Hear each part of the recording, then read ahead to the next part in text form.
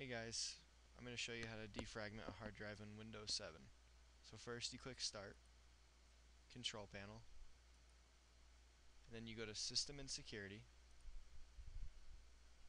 and then down to Administrative Tools where you'll see Defragment your hard drive. Click that. Now you click whichever partition that you want to defragment. Usually I do Analyze Disk first. I don't have to do this because mine's already defragmented.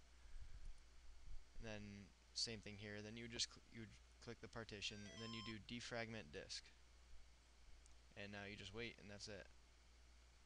I'm just going to stop it because my hard drive is 0% fragmented.